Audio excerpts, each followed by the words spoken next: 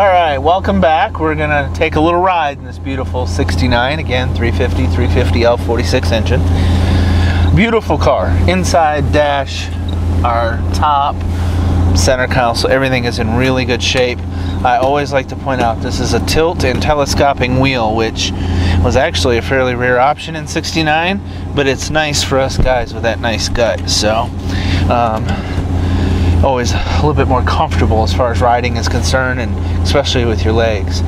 Gauges are in working order, of course, except for the clock, and our radio is working as of this taping. Let's take off. Clutch is nice, smooth. This is right at the right spot.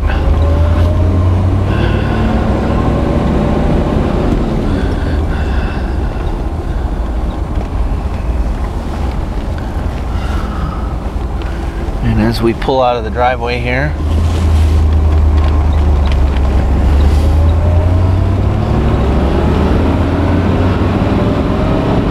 really nice acceleration, nice and smooth with the transmission and the way you can shift the car.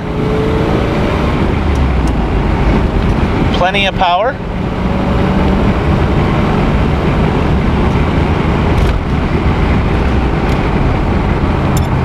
And into fourth gear really easily. Car tracks down the road nice and straight. There's no pulling one way or the other. The brakes are very nice on the car.